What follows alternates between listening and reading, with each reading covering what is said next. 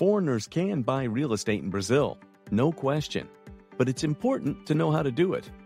The first step is obtaining a taxpayer ID number.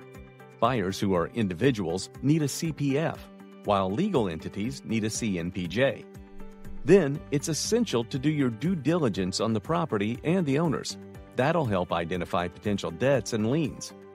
The next step is tying up the deal through a legal document that provides payment terms and other obligations. While a purchase agreement works, a public deed will ultimately be required. The public deed must be signed before a local notary, whether virtually or in person. After that, the transfer history certificate must be updated with the real estate notary office. If you're providing foreign documents as part of the process, you'll need to get them notarized, translated to Portuguese, and apostilled.